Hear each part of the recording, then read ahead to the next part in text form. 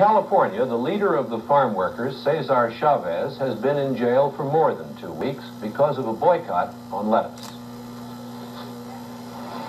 Since Chavez was jailed 16 days ago, the farm workers who believe in him have kept a 24-hour-a-day vigil outside the jail. 2 weeks ago, Ethel Kennedy came to join them. This weekend, it was another widow, Coretta King, who was the wife of Martin Luther King.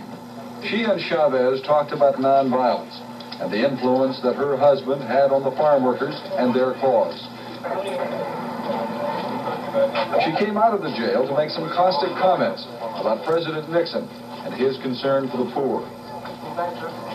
Our economy is approaching the $1 trillion mark, and with the $1 trillion economy, which the president seems to be very proud of, there is still poverty and hunger and racism in this country, and that we know one has a right to feel proud of this achievement until we have wiped out the poverty and the hunger and even the racism that exists in this country.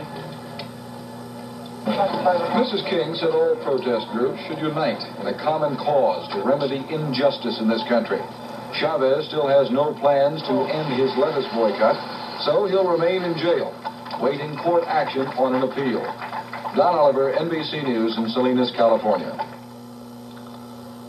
The House